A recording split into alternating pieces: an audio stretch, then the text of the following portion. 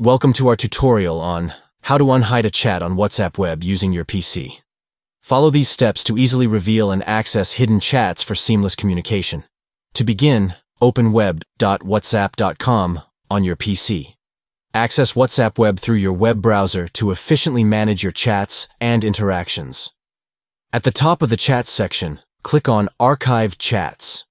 This option allows you to view all the chats that you have previously hidden, making it easier to locate and unhide specific conversations. Find the group chat you want to unhide within the Archive Chats section. Scroll through the list of archive chats to locate the specific group chat that you wish to reveal and bring back to your main chat list. Hover over the chat you want to unhide and click on the ellipsis symbol, V. This will display a drop-down menu with various options for managing the hidden chat, including the option to unhide it. Click on Unarchive Chat from the drop-down menu.